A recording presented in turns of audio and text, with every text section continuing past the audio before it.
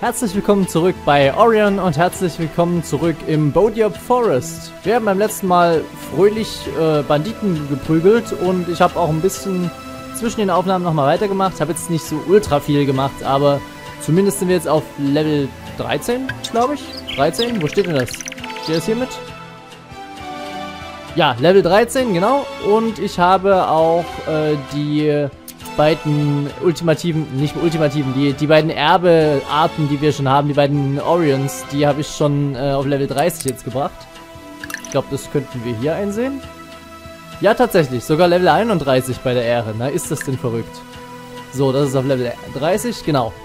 Das heißt, ich habe ein kleines bisschen uns noch stärker gemacht und nachdem wir beim letzten Mal Onya fertig gemacht haben, die ja ganz schön mies uns verarscht hat, bleibt letztendlich nur noch den Anführer der Chorus Gang zu stellen, den wir bisher noch gar nicht irgendwie getroffen haben oder auf den wir noch gar keinen Hinweis hatten. Aber Onya hat ja gesagt, es gibt noch einen. Oder war es irgendjemand anderes? Ich weiß es nicht mehr. Jedenfalls müssen wir uns mal zu dem einen Teleporter durchkämpfen, der bei dem Händler ist, den wir da oben noch irgendwo haben. Da, genau. Da ist der Händler und da ist der Teleporter, zu dem wir müssen. Also, auf nach oben.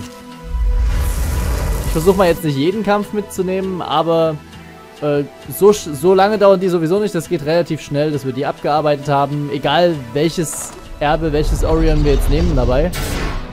Schalten wir gleich mal auf Anger. Zack. Du auch noch. Wunderschön. Laden wir nochmal kurz auf den Fokus und dann geht's auch schon weiter. Also ihr seht, die sind wirklich kein großartiges Problem mehr für uns hier. Wir können ja frohen Gemutes durchgehen jetzt. So, vielleicht schaffe ich es ja auch gleich so abzukürzen. Nein, schaffe ich nicht. Okay. Weiß ich nicht, ob wir dann tatsächlich irgendjemanden hier auslassen können oder ob wir jetzt jeden Kampf mitnehmen müssen. Aber es dauert nicht so lange, bis wir oben sind. So, diesmal mit der Ehre. Sieht nicht ganz so spektakulär aus, wenn wir kein Feuer benutzen, aber geht auch. Achso, ich habe keine AP mehr. Das muss mir doch jemand sagen. So, da war das Erbe auch schon wieder weg. Na toll. Okay. Stellen wir es wieder her. Achso, stimmt. Die schießen ja die blöden Viecher. Okay, dadurch, dass der jetzt weg ist, kann ich dann auch mal ganz kurz mich heilen und meinen AP weiter aufladen. Ich habe übrigens auch bei der kurzen Trainingssession, die ich da eingelegt habe, tatsächlich schon wieder 2 Errungenschaften freigeschaltet. Also einmal, dass ich Aaron 100 Mal benutzt habe und zum anderen, dass ich glaube 25 von den Ayangas bekämpft habe, von den Banditen. Also hier gibt es tatsächlich für alles Mögliche irgendwie, in irgendeiner Art und Weise Errungenschaften. Und ihr seht, allein durch diese eine Auseinandersetzung ist mein Aurion um 2 Stufen gleich nach oben gegangen. Es geht also manchmal tatsächlich sehr schnell. Ach, siehst du mal, wir kommen doch ganz gut drumherum.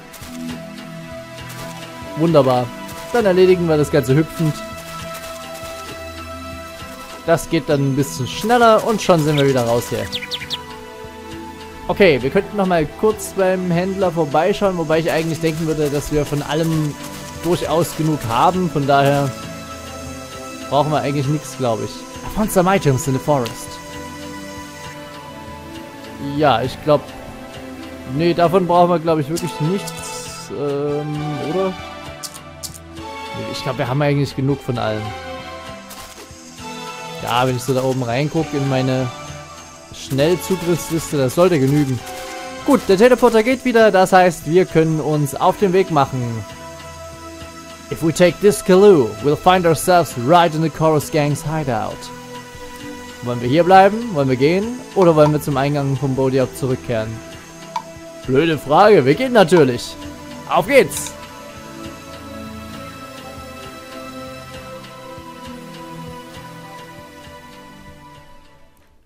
Bandia Diop.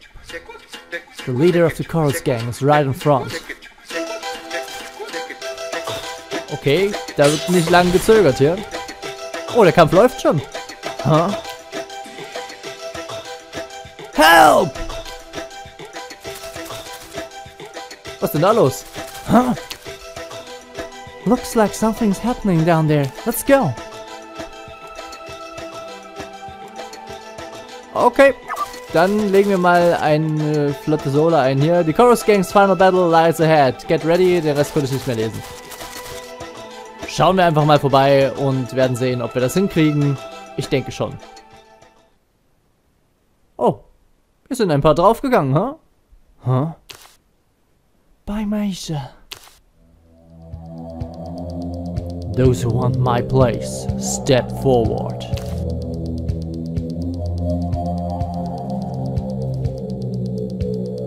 Hast du irgendwie das Gefühl, verraten zu werden?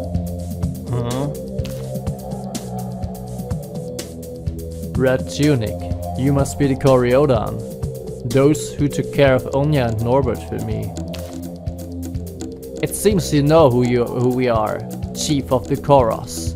You know why we're here.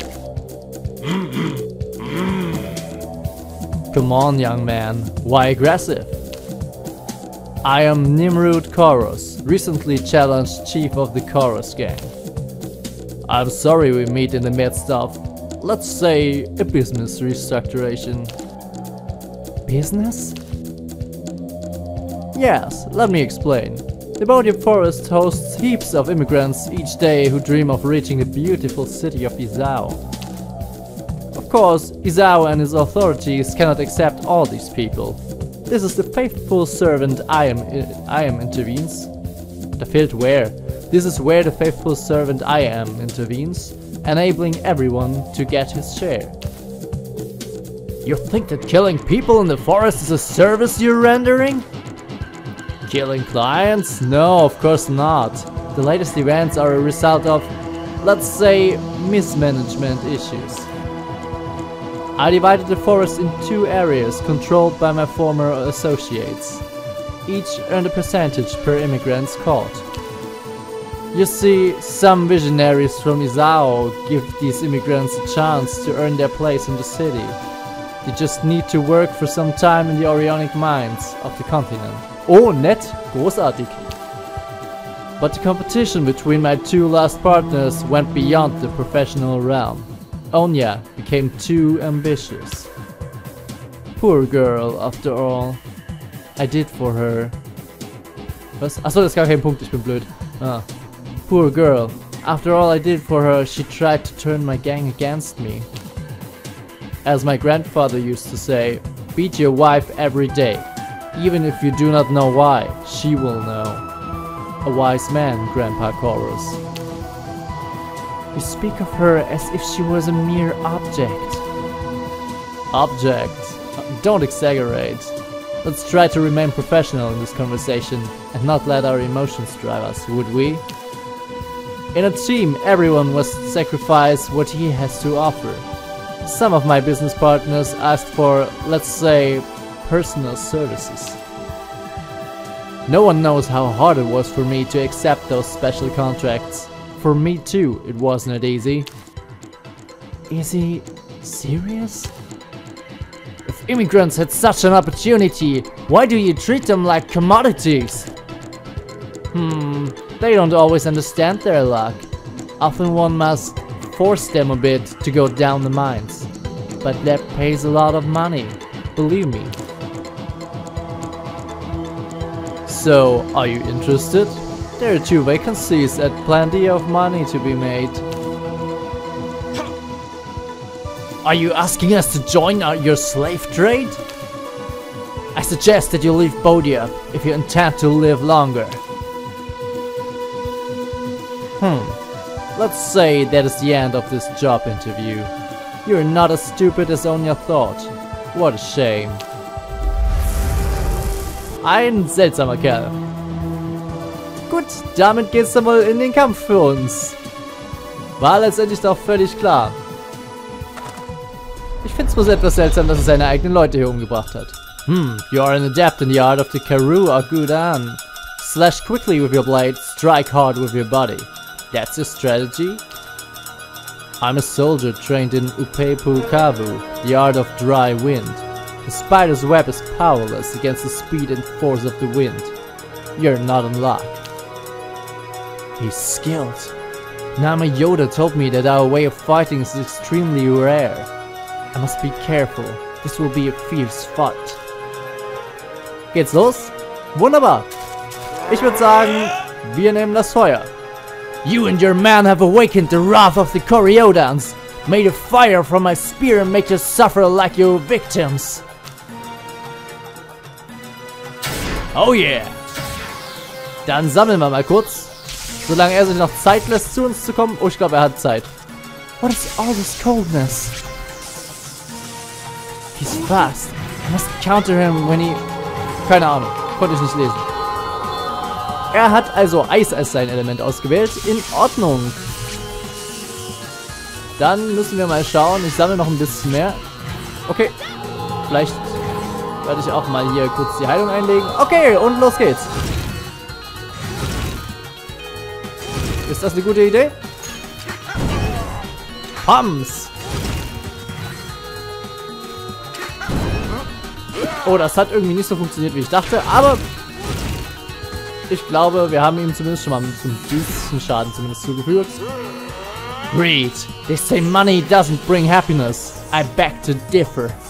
If everybody's equally unhappy, then I'd rather be unhappy but still rich. The world is a pyramid. Only the unscrupulous reach the top. Everything else is just weakness and idealism. Wenn du meinst, ist eine ziemliche traurige Weltsicht, muss ich sagen. Aber gut. Sie wird dich letztendlich ins Grab führen. Tut mir leid, dir es sagen zu müssen. So, verpassen wir ihm mal ein paar Schläge und gehen dann wieder schön auf Abstand. Er lässt uns ja Zeit, das ist das Gute. Ich fürchte, er wird nochmal irgendwann eine zweite Stufe einlegen, wo er dann ein bisschen mehr Tempo drauf hat. Oh, das war knapp.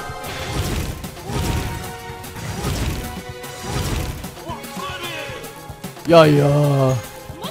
Fang das.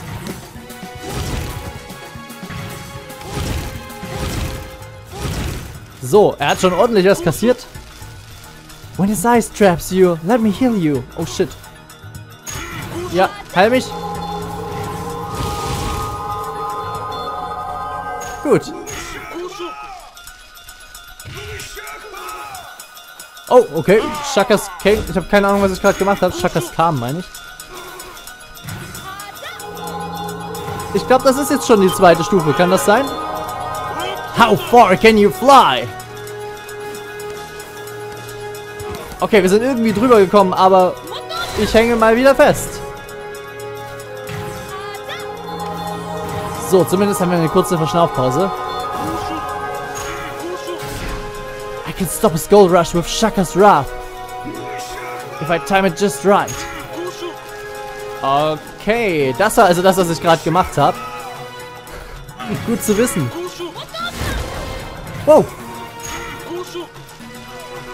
Ja, lass mir doch mal einen Moment Zeit, Alter. Das war jedenfalls nicht das, was ich gerade machen wollte. Ich wollte eigentlich mich heilen. Genau, dankeschön. Und da kommt wieder sein Erbe. Komm ich da drüber? Ja. So, jetzt bist du auch mal wieder dran. Okay, kurz Abstand gewinnen. Bisschen was an Power sammeln. Alles klar. So, Burning Cross. Jetzt haben wir ihn ordentlich was verpasst. Ich glaube, jetzt ist wieder Zeit, erstmal ein bisschen zu sammeln. Ich darf halt nicht aus den AP rauskommen, ne? Komm. Eismelt, okay, super. Es ist interessant, dass hier tatsächlich einiges an Errungenschaften dafür gibt, wenn ich einfach bloß seine Attacken unterbreche. Oh, habe ich dich erwischt? Na, so ein Ärger. Das war's dann, glaube ich, für dich.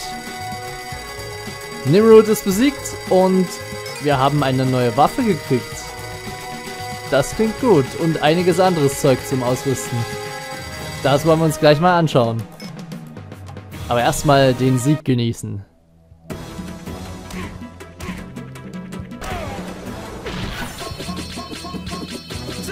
Oder sind wir doch noch nicht fertig?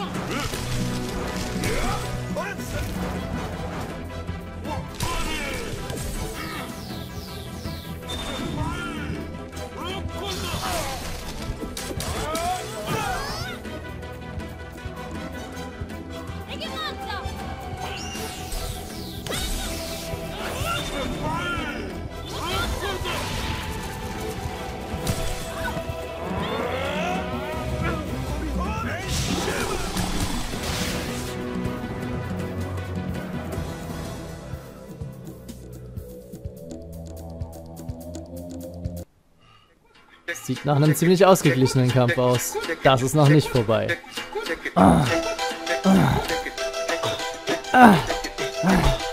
Your immortal trait stops here.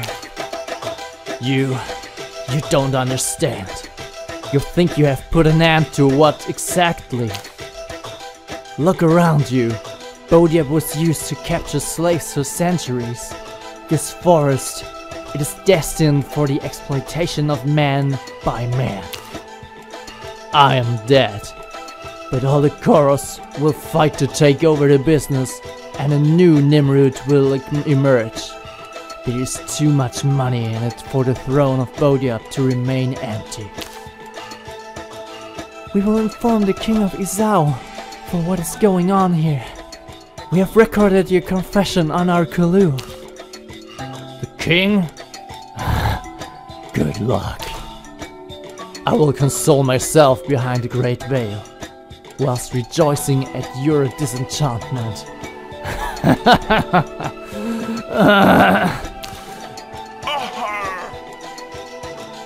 It's over. We're done with the chorus. Thank the ancestors who were with me in this battle. Let the souls of the victims rest peacefully behind the great veil.